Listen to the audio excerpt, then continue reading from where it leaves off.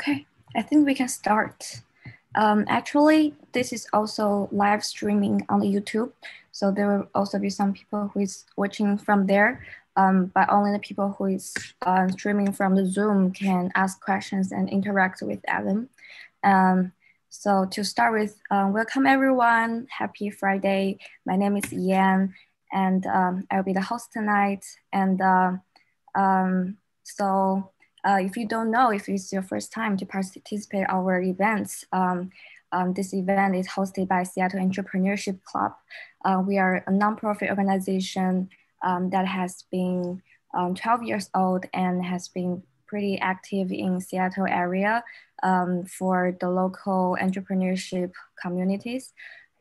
We organize all kinds of events, and every Friday we have this kind of talk just to help people gain new knowledges and also help with the communication for our community. And as I said, we have all kinds of events, weekly talk, and other than that, we also have monthly panel discussion around specific topics. We also have semi-annual startup competition. One is for the adult startup organizations, another is for the teenagers. They can also have a great startup ideas, and we also have a great prize for that. Other than we also host mentorship program.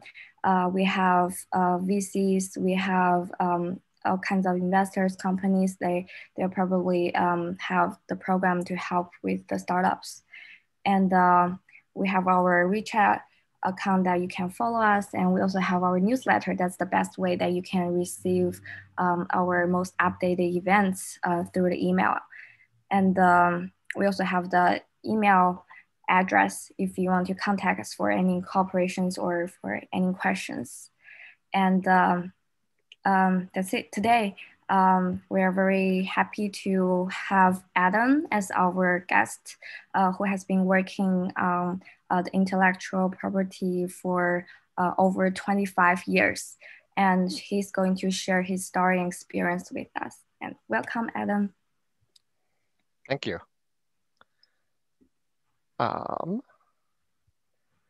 Should I switch to share my screen? Yeah. There we go.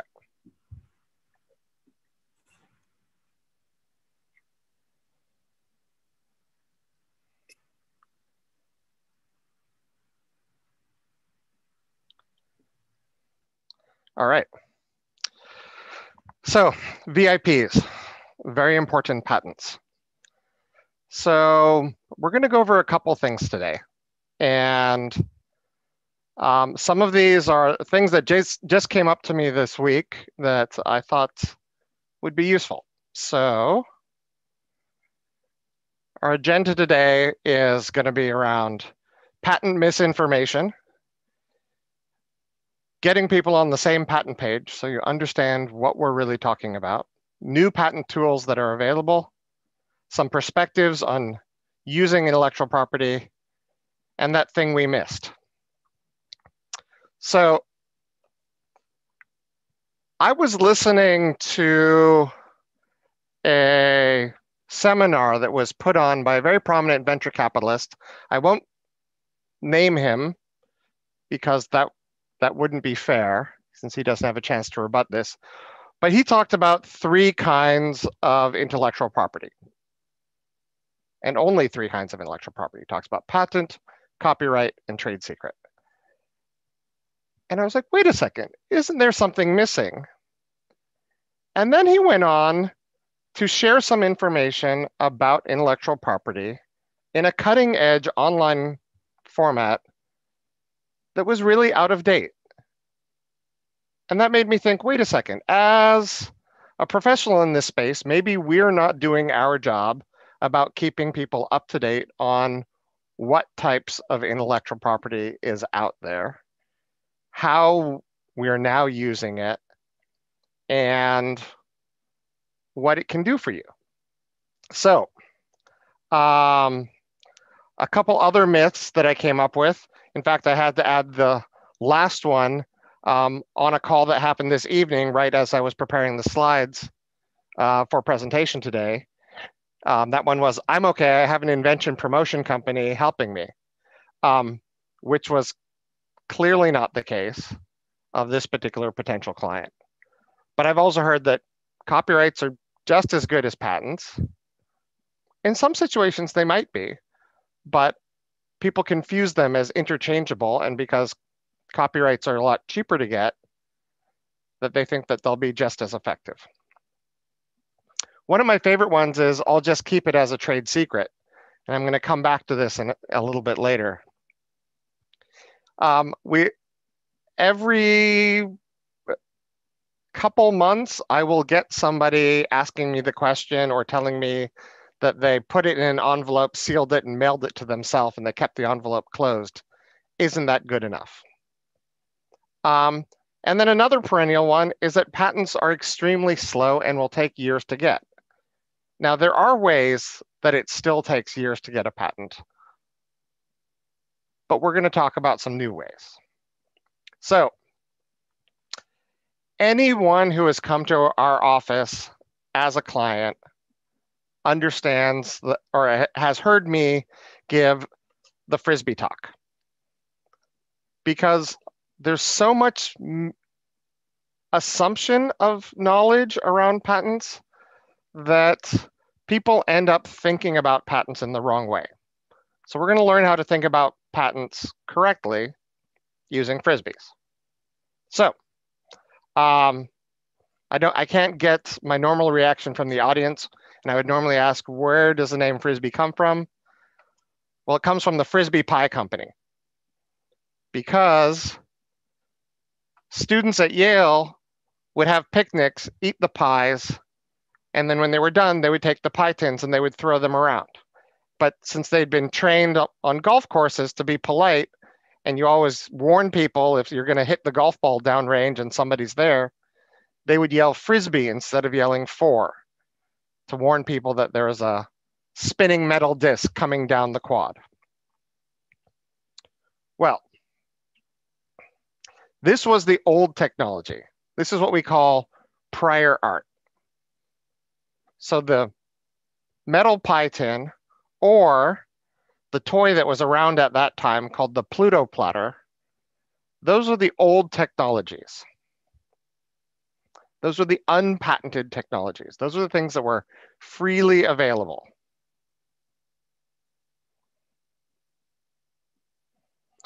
Okay, I was just checking the chat. So please feel free to leave questions in the Q&A panel, and I will answer questions later. But we have our prior art, the Pluto platter, but this company, Whammo, that was making the Pluto platter, heard about these students that were having so much fun playing Frisbee. So they took the name, and because they weren't making pies, there wasn't any confusion. They took the name and applied it to their Pluto platter toy. And so we see this crossover piece where we have the Pluto platter and the name Frisbee on the same device, on this orange disc.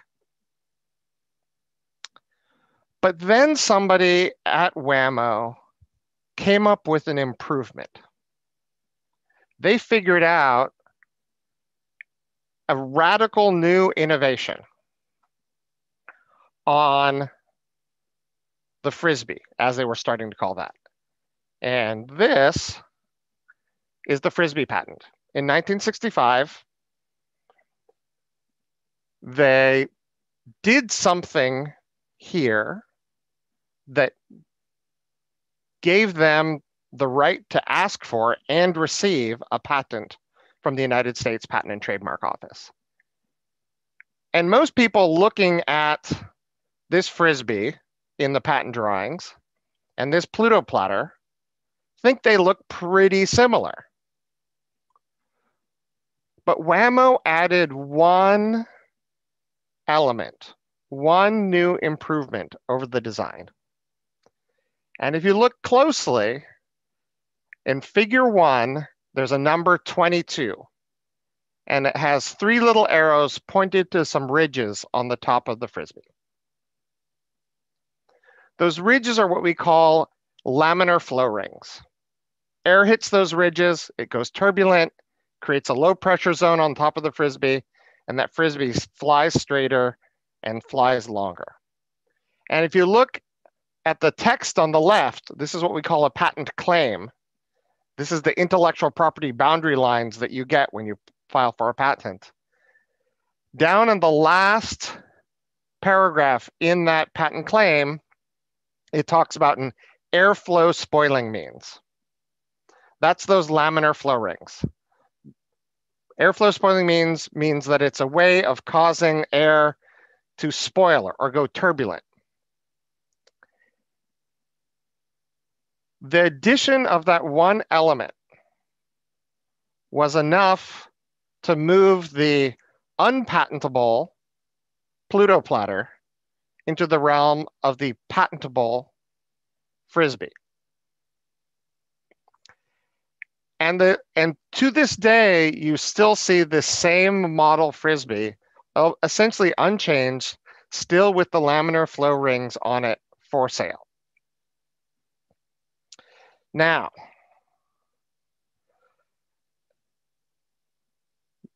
patents don't give you the right to be in the marketplace. They give you a negative right, the right to exclude people from the marketplace.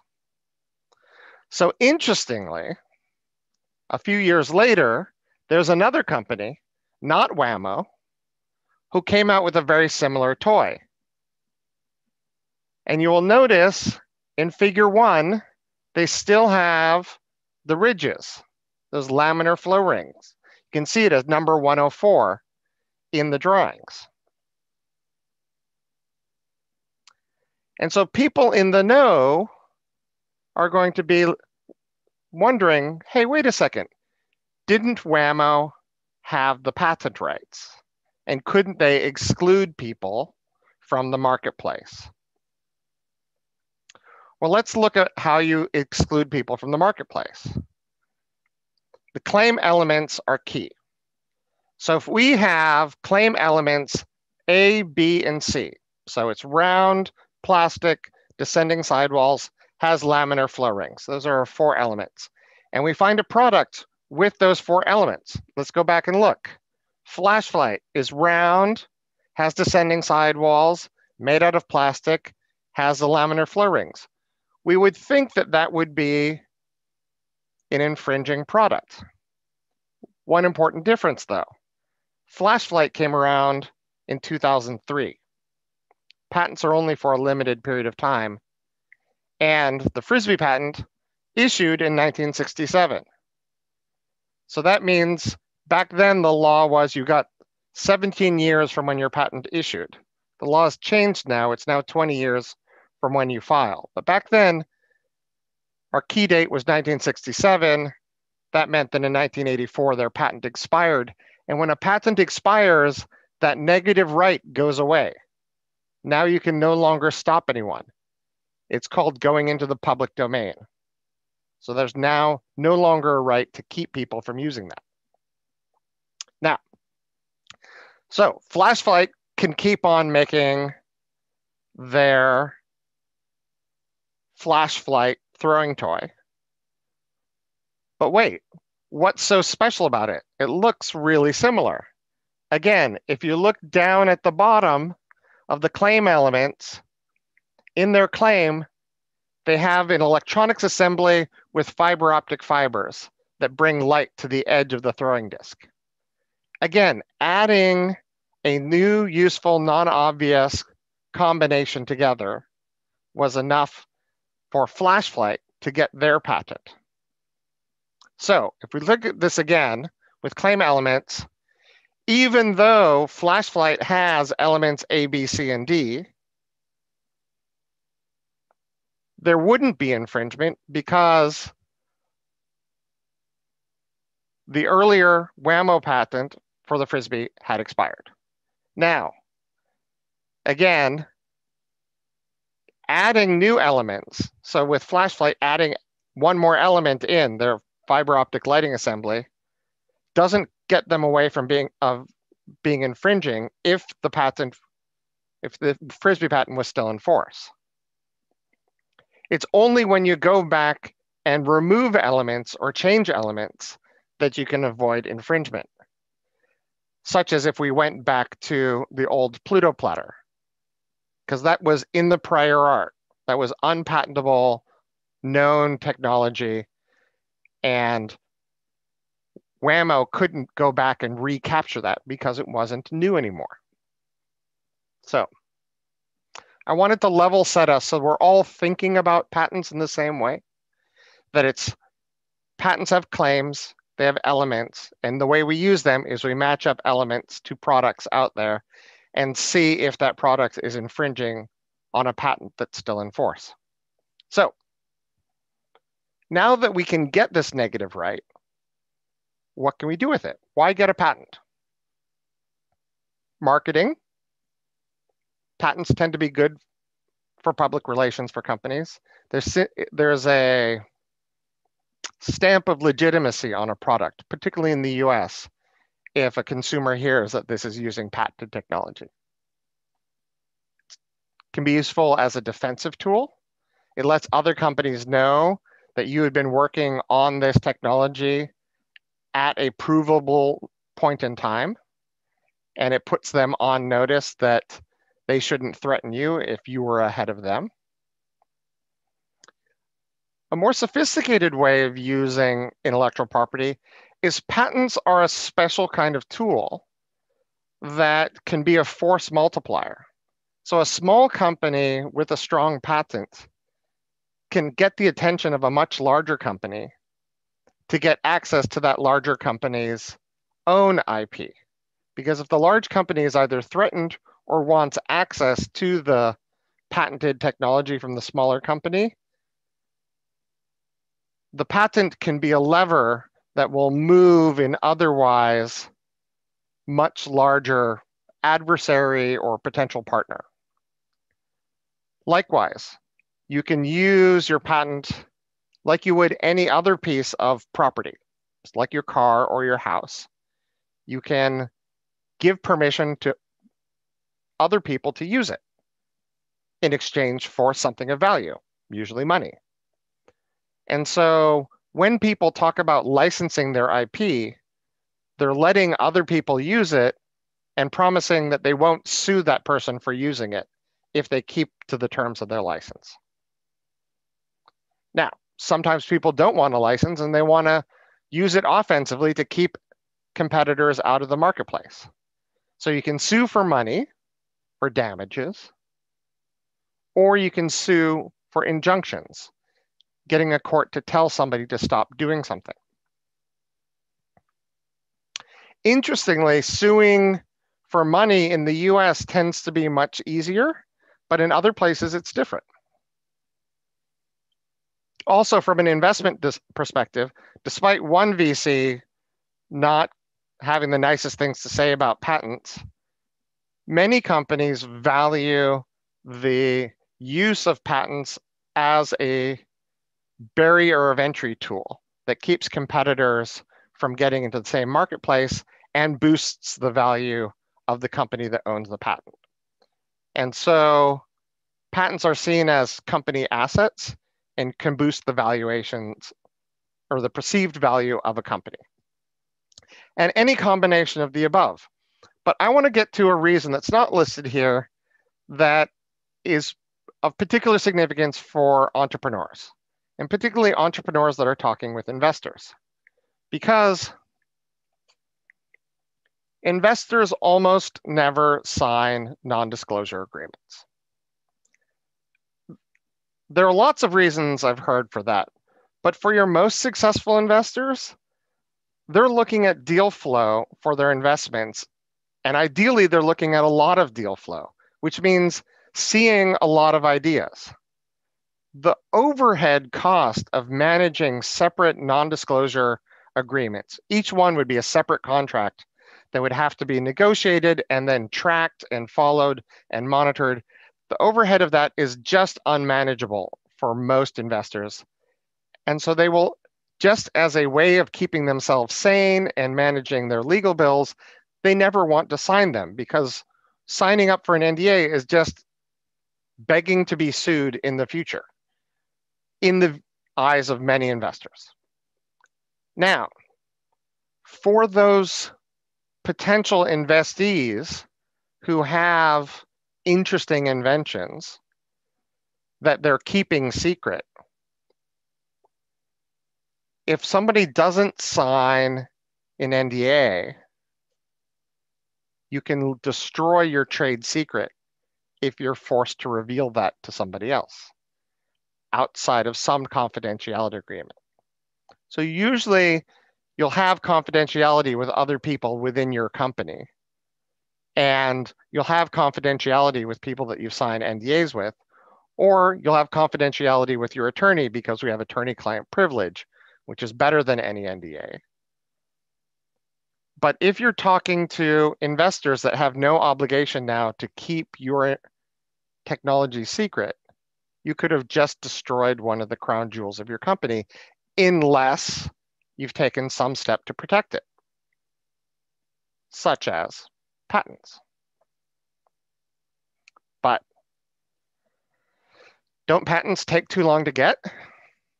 Well, it used to be. Back when I started and I was working at the world's largest law firm, it was normal to see a patent take half a year for an attorney to draft, and they would take 5 or more years to go through examination at the patent office. That was considered normal. Most of us know that most entrepreneurs and startup companies, 5 years, I mean, that's multiple funding rounds and probably an exit. Or if not probably an exit, at least a high possibility of an exit. So won't the patents be irrelevant by then? Well, recently, the US has come up with a new system. And in fact, we use this with one of our clients called Dragon Chain. That's Dragon Chain's very cute logo. It took 1 month to draft the patent application.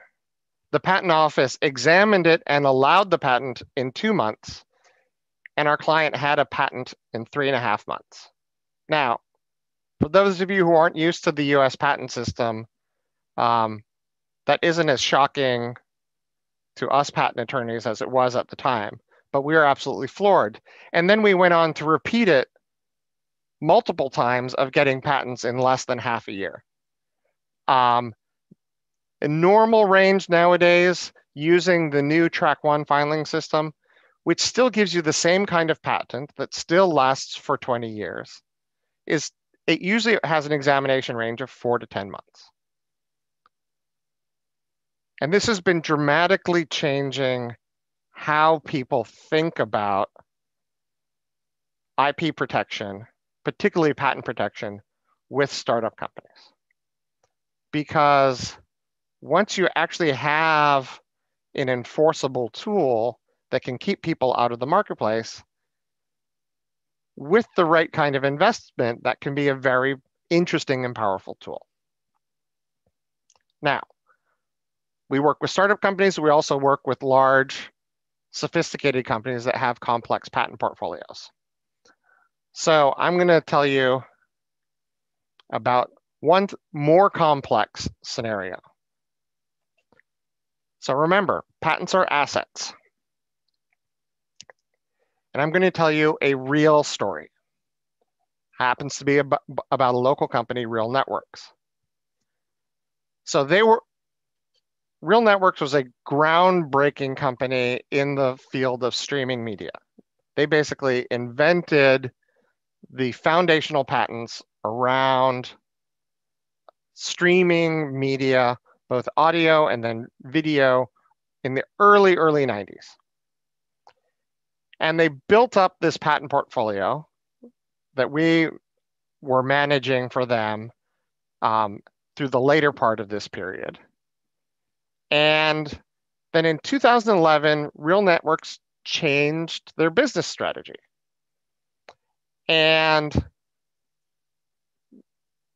they looked around and they said, you know what? These patents that we have no longer relate to the business that we are going forward with. So what do we do with them? So they remembered patents are assets, and they listed their patent portfolio for sale.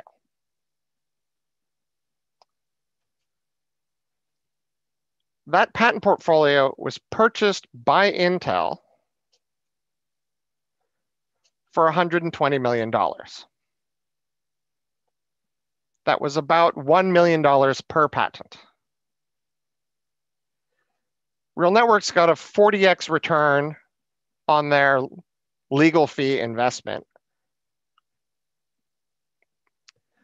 But Intel also remembered that patents are assets. And so Intel added 800 more patents to the portfolio that they had gathered either from their own inventors or from other sources, spending about another $16 million doing that. And in 2019, they sold the portfolio to Apple for $1 billion. Total profit, $864 million to Intel. And they got a 6x return. Again, the interesting thing about patents is that for small companies and for large companies, they can be very strategic assets. The reason why this portfolio that went from Real Networks to Intel and then to Apple was so important is it had some of the most foundational inventions relating to mobile communications, and in particular, sending complex data between network devices, and in particular, cell phones. Now, what do you get by enforcing patents? And then, I answered my question right there with my favorite lawyer response. It depends. So patents give you the right to stop anyone from making a patented product, which makes us think, where was this made? Where was it manufactured? Using a patented product or practicing a patented process. So where is the product or process being used? Offering it for sale. So you can stop somebody from offering your invention for sale. Where are sales events taking place? Online, conferences, different countries. And then where is it being sold? Again, can be another location. And then importing. So if you have a patent in the US, even if you don't have a patent in another country, you can stop that patented product from entering the US at the border. Other countries have a similar set of patent rights that go along with a patent in those countries. So when you're enforcing your patent rights in the US, you can usually, if you're in the right and somebody is infringing, get usually 100% of your lost profits or 100% of the reasonable royalties of what that person should have paid you if they had licensed the product from you. For historical reasons and many reasons, US courts are very reluctant to issue injunctions on patents. Maybe only 10% of the cases where somebody asks for the court to order the losing side to do something, will the court actually go ahead and do that. In the US, it's generally viewed that, look, if you can be paid back all the money you lost, then that should be good enough. And in the US, if the infringer is a willful infringer, the courts can sometimes triple those damages. So you can get 300% of your lost profits or 500% of your reasonable royalties. Now, getting high damages in one case will often be convincing to other potential defendants to take a high licensing value or to pay high licensing fees to license that product because they don't want to be sued and get hit for an potential willful infringement. Now,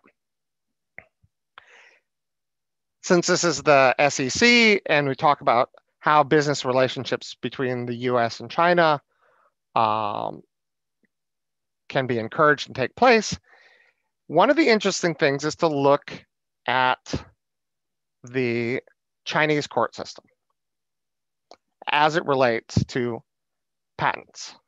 So when I went to Shanghai for the first time over a dozen years ago, I was meeting with the head of a local patent firm.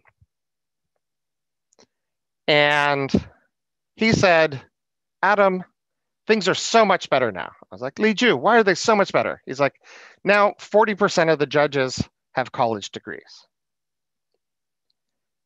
And unfortunately, that's what most US law firms still think is going on in the court system as it relates to patents in China.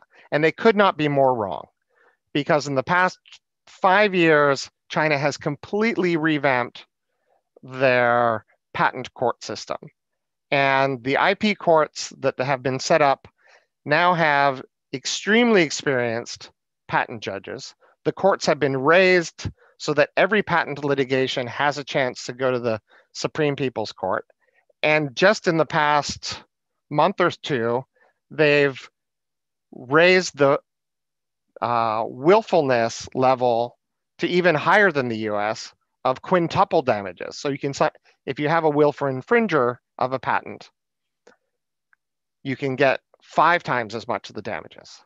Unfortunately, for people suing for money damages in China, courts there are very reluctant to give out the full 100% value of lost profits or reasonable royalties. And there are a number of reasons for that. The courts just aren't used to issuing those high damage awards.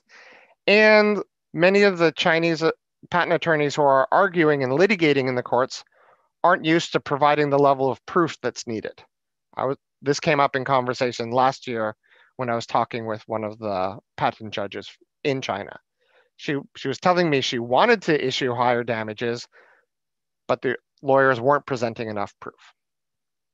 But the level of experience in the judges from a legal perspective and the technical experts that they now have at these IP courts is better than what we have in the US at the initial litigation level.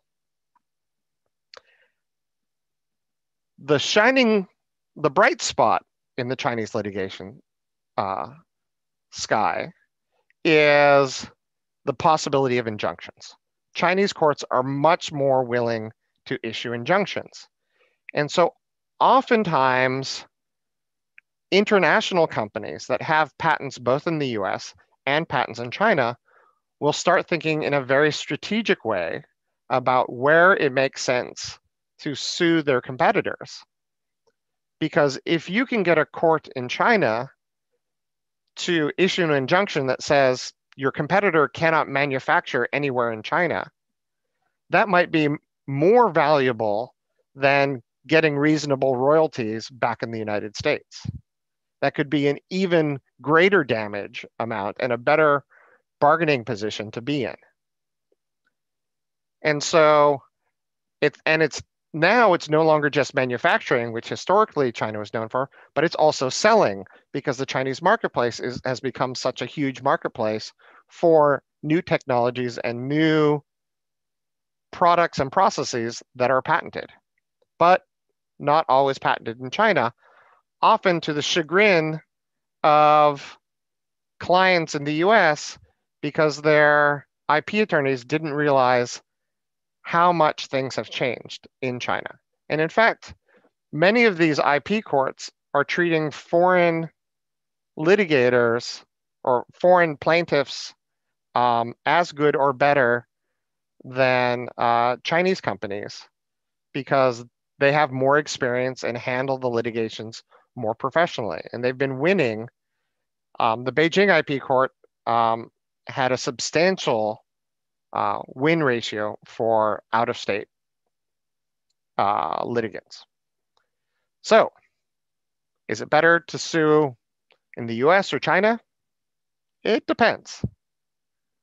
Now, we talked about what did we forget? And the image is the clue. Many clients come to us with their bright ideas, but we have to remind them that protecting the goodwill in their companies and their reputation is also important. And we do that with the one type of intellectual property that was left off in that online lecture that I was talking about. We're talking, of course, about trademarks. A trademark is a word, phrase, logo, or other identifier. So the name Nike, or the swoosh on the side, or the slogan, just do it. All of those trademarks that we instantly associate with this provider of goods and services. In the US, you have to be using a trademark to get it. In other countries, it's simply enough to get it registered with the trademark office of that country. I once worked in a firm that had a very interesting case where they had a brand that was sold only in America, was listed as made in America, and so they thought they didn't need any international trademark protection.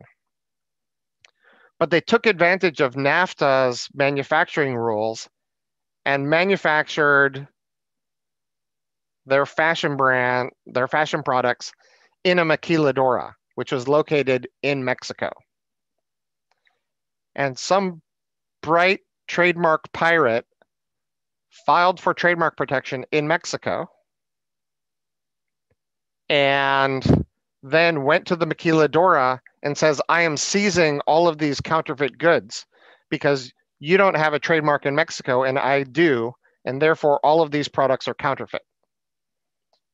So that was a very painful negotiation for that client because they didn't think that they were operating outside of the US because they had the label made in the USA. But made in the USA isn't always exactly what is meant from a trademark perspective. So trademarks protect you against others using a confusingly similar mark for similar goods or services. And the reason why I hammer this home in this talk, and I do with all of my clients when they first come to us, is because we actually see more conflicts around trademarks than we see about patents, trade secrets, or copyrights combined. Because in this age where domain names and websites and just the hashtags, the source identifiers that people are using to find your goods or services have become so tied to your presence online that there are going to be other people with similar trademarks out there that are going to start getting confused for yours and vice versa. And we always tell our clients once you start investing in marketing dollars or any type of brand enhancement, that's the time when you really need to start considering trademark protection as soon as possible in the US. Because why spend all that money only to find out that somebody else has beat you to it beforehand? So with that, since I've covered even the forgotten form of intellectual property, I will open the floor for questions.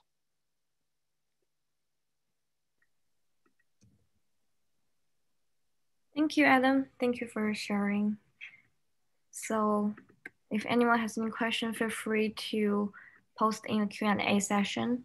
And we got one question here from Aaron. Great presentation, Adam.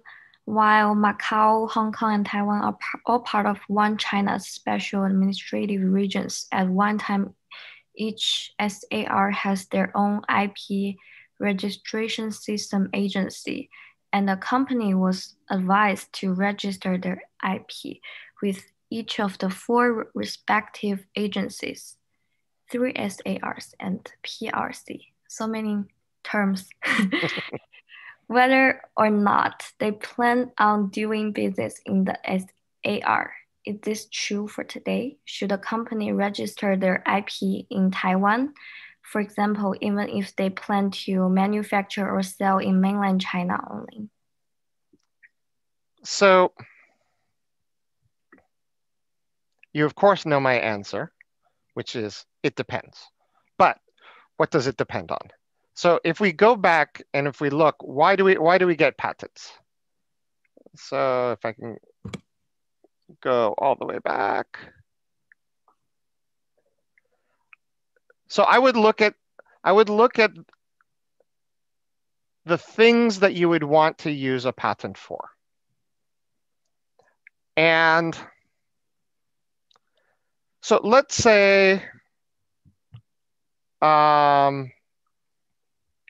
it was a patent relating to a form of gambling technology that's only legally allowed in Macau. It's illegal in China and it's illegal in Hong Kong and it's illegal in Taiwan. Maybe patent protection for that is only good if it's in Macau, if all we care about is use, stopping people from using. But if there are Chinese companies that are manufacturing the technology that is then supplied to Macau, okay, now we're talking about making and using. But if gambling conferences where people are showcasing the technology for sale are happening in Taipei, then we need to look at all the different rights that might come into play and where they might be happening. But if we know that the product is never going to be manufactured, sold, imported into, or used or offered for sale in a jurisdiction, then there's no great point in having that protection in that country, unless having that patent would be important to another company in that country. And then it's a licensing opportunity. So we'd go back to this monetization as a reason to get a patent.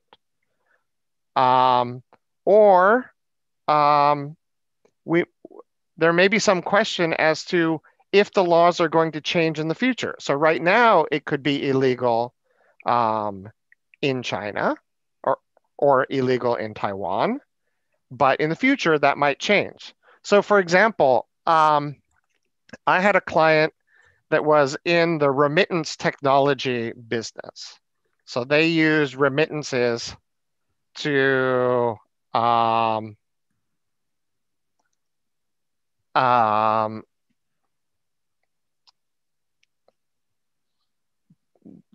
to send money to people in other countries. And one country that uses a lot of remittances is North Korea.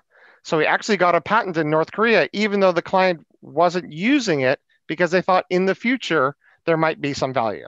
Eventually they decided to abandon it, but there was that leaving their options open in the future. So there's a question from Nick Gare to the panelists and attendees.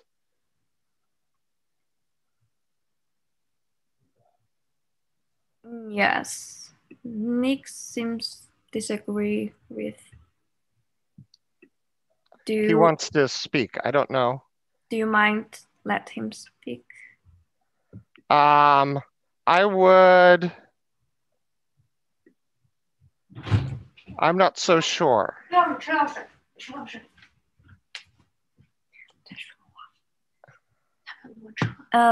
Okay, Probably Okay. you guys can bring this offline. Yeah, so never mind.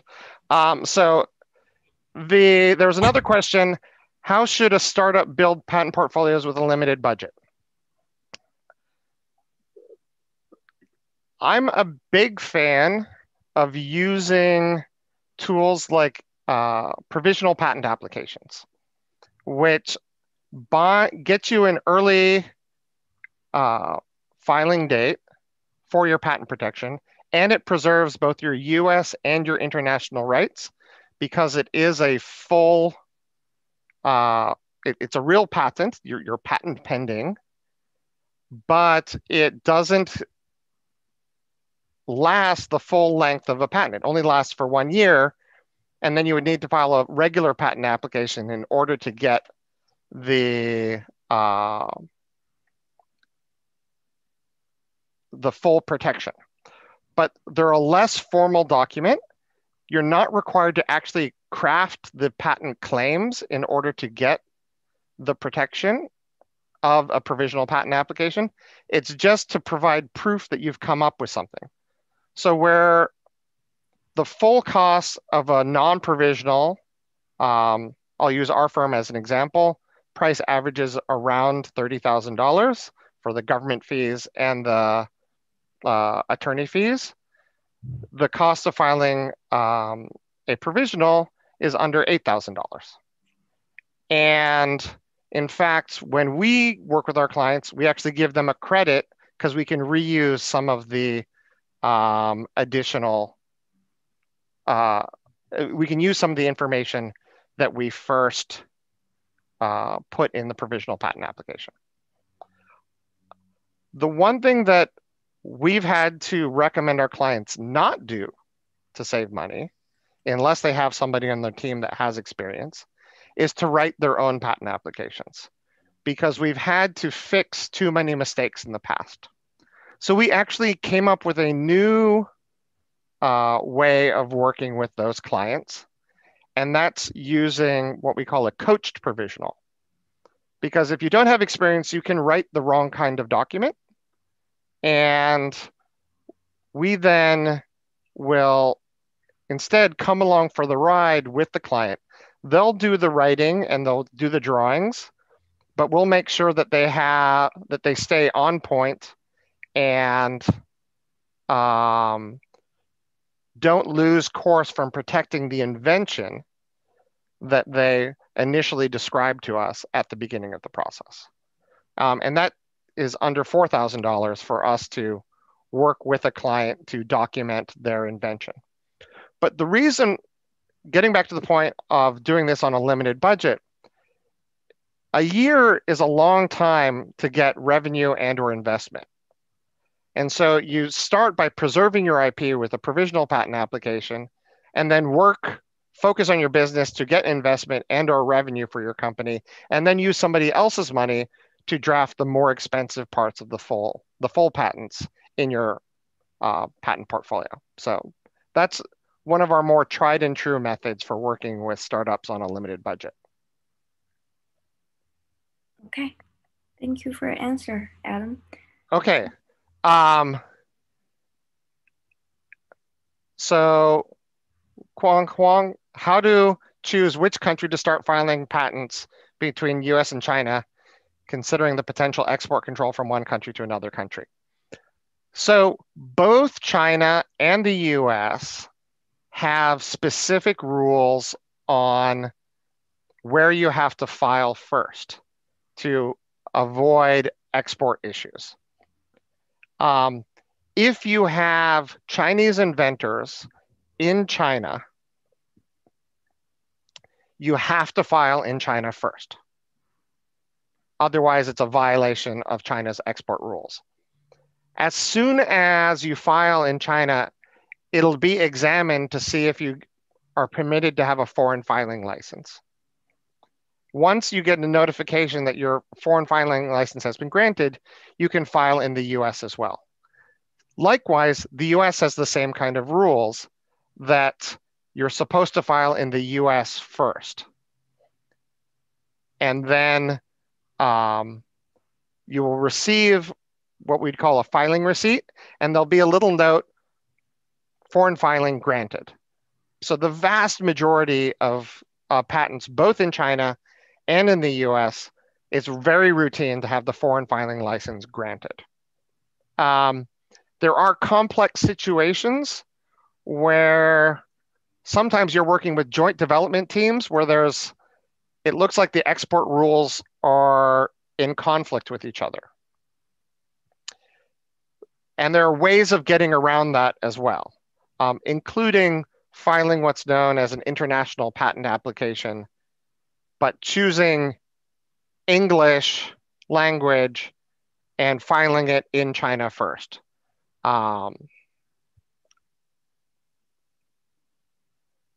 Okay. So if you think that there is going to be an export control issue on your patent, talk to your patent attorney and they'll give you, it starts getting complex, particularly when you have teams with multiple jurisdictions. India is also another one that has very strict rules around exports. And so we've seen Indian, Chinese, and US joint development groups. And in those situations, sometimes you'll need to separate out the process of applying for an export license before you file anywhere. And it's good to do that ahead of time. Question from Aaron Rose. Can you give a brief explanation of first to file versus first to use, and which jurisdiction companies should be particularly aware of regarding each system? So the US, until a few years ago, used to be a first to invent country. Whichever inventor first invented the invention, was the one who was entitled to patent protection. And because of that, you would see inventors keeping meticulous notes in invention notebooks as they came up with ideas, dating them, having those witnessed, because it became very important to prove who had invented something first. Most of the rest of the world went via a first to file system. So much like the first to register trademark system, and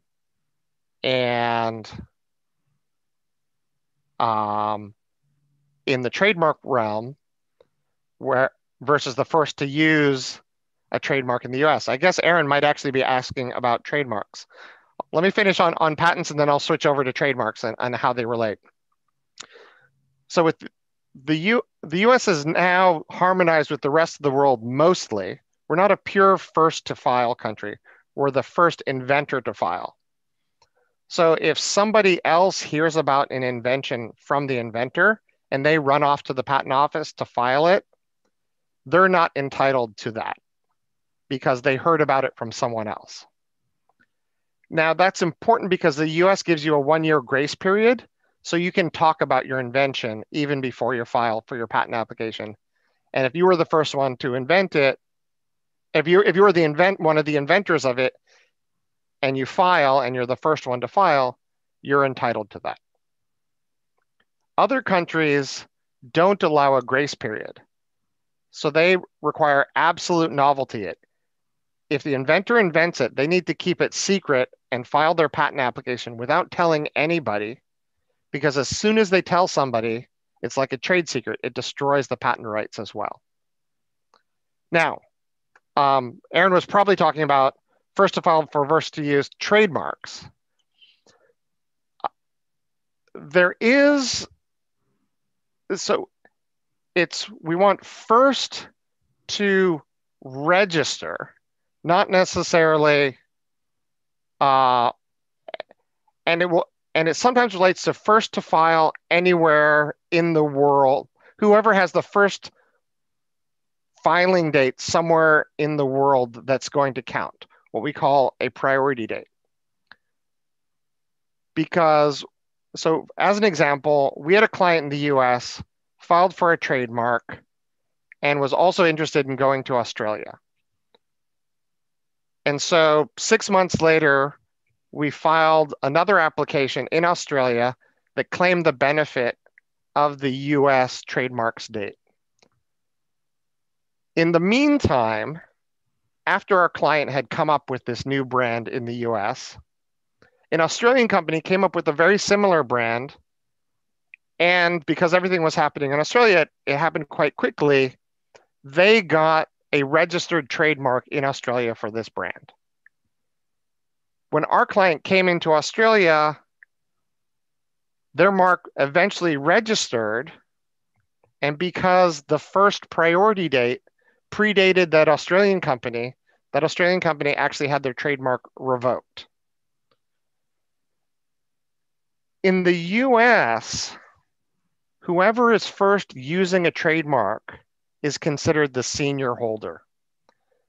So even if somebody else files for a trademark and they're the first one to file, if a US holder or US user of a trademark can prove that they've been using it continuously and kept that brand alive earlier than the first use date that first filer has, a court will often allow the first user to get that mark back and register it as the senior rights holder. In other countries, it gets much more complex. And so if you ever want a wonderful balancing act and history of how it's applied in China, look at Michael Jordan's trademark disputes with the shoe company that uses a very similar logo to his Jumping Man logo. And that's a very interesting history, both about the history of what it looks like in a first to register, first to file country like China versus a first to use country. China has changed their trademark law somewhat to make it clear that you can't register for a trademark in bad faith. So you can't see somebody else's brand and say, haha, they're famous. I'm going to take that brand and register it in China before they think about doing it. So I'm going to take their goodwill away from them. A trademark is like a bucket that holds your reputation. And courts are now looking at people and seeing if they were trying to steal somebody's bucket of reputation in another country. And they're generally finding some way to not allow that.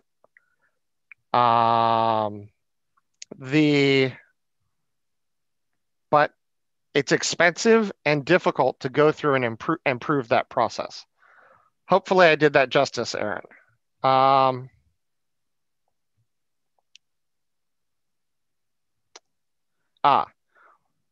So Gary asks, where should an early startup spend money? Patent, product versus patent? It depends. And the usual way that I get past it depends is I get three different people in the room to discuss the company's priorities. One person from the patent and legal side, one person from the business side, and then one person from the technology side. If all three people agree that it's patentable, that it's of strong business importance to the company, and that the technology is uncommon and very effective, then I'd lean towards getting the patent as a core part of the process. But if you're short on money, find the most efficient way of preserving that early protection. If, on the other hand, any one of those three things is weak, even if it's very important to the business and technologically very interesting, some kinds of things are not patentable.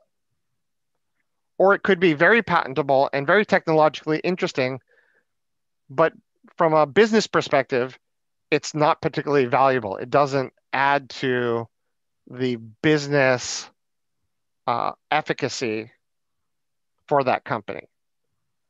Or similarly, it could be patentable, great for the business, but there are 20 other technological alternatives that are out there that could be substituted that wouldn't be patent infringing.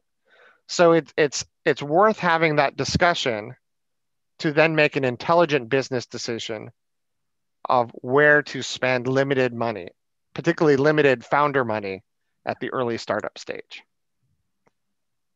Which is, I mean, that was the reason why we came up and basically pioneered this coached provisional process, because a good technologist can describe their technology and illustrate it and document that they've created something. But if they don't know what they're supposed to be documenting or how they're supposed to be doing it, it can be a waste of their time and energy. But by having a patent attorney come along for the ride and navigate with them and keep them on course, they can produce a document that will actually help preserve the assets of the company.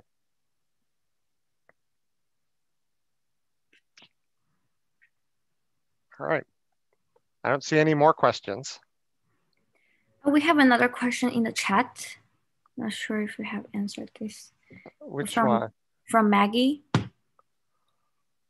He asked, could you please introduce briefly how an unregistered trademark is protected in US?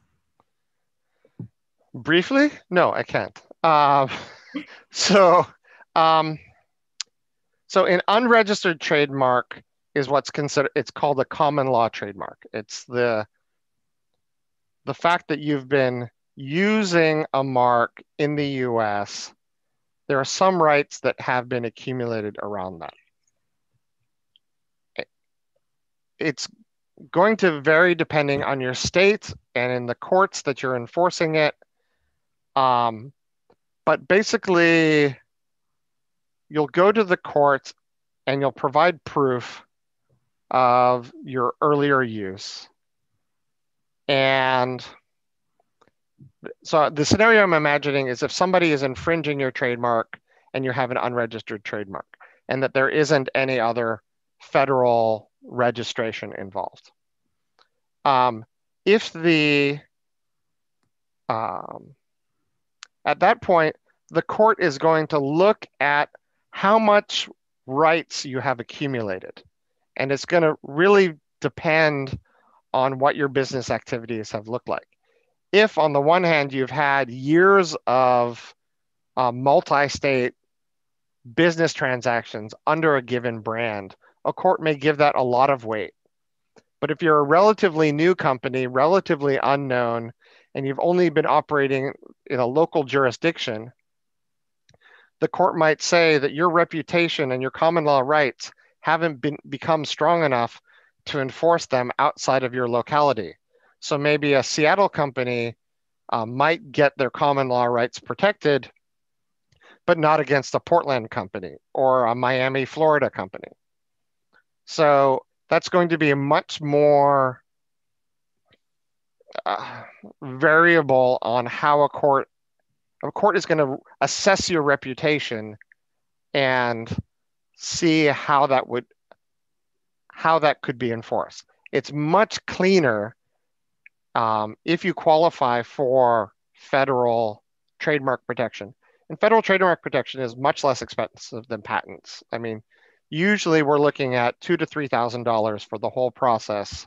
So 10% of what it would cost to get a patent. And your brand, to many people, your brand is you. And so that can be one of the best places to invest some of your sparse legal dollars early on in the startup company's process.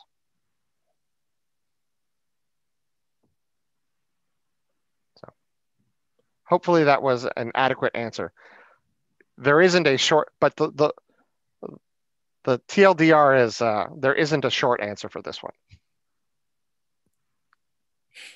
Okay. If you have any more questions, you can definitely contact Adam offline sometimes. Oh, wait, there was one last one. Do I need to do experiments to prove the results of my intention as part of my patent application? No. And in fact, there are patents for faster than light communication that have been issued by the patent office. Now, most people in the physics world would tell you there's no such thing as faster than light communication. The patent office's view is, okay, in that case, there will never be an infringer and there's no harm issuing the patents. But if this person actually did invent something that is faster than light communication, then they absolutely deserve a patent. So either amazing invention, they deserve it, or there was no harm in giving this person a patent since nobody would infringe it. So you don't need to prove the results. You just need to be able to describe it in sufficient detail that someone sees that you have the invention. All right. Sorry for interrupting. No problem. Oh, we got another one. How early should a startup company to get trademark protection? Rule of thumb is once you start dedicating $5,000 or more towards your marketing, it's a good time to see if you can afford trademark protection. Because if you're spending that much money on boosting your reputation, you really want to make sure that you're not going to be wasting that money. And so it's a great way to reduce your risks early on. And particularly if you're going to be looking at nationwide or international protection, getting it filed early can be extremely beneficial, because I've seen multiple people start using the same marks very, very close in time with each other. And it's the ones that filed for that protection, made sure that they were using it, that were the ones that were able to keep using it into the future. Okay, I think that's it. Yeah, no more questions. All right. Okay. Thank you, Adam. Thank you so much for coming here and sharing your expertise and experience. So if anyone else have any more questions, feel free to contact Adam offline. And I should probably